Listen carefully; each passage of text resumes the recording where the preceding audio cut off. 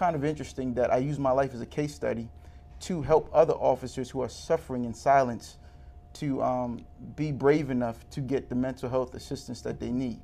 But I also recognize too that it's a challenge because you don't want to be classified as having mental health issues while carrying a gun. Correct. And so many officers shy away from the assistance of counseling because of the fear or concerns it may create as it relates to their fitness for duty or being able to continue within the job security that law enforcement provides.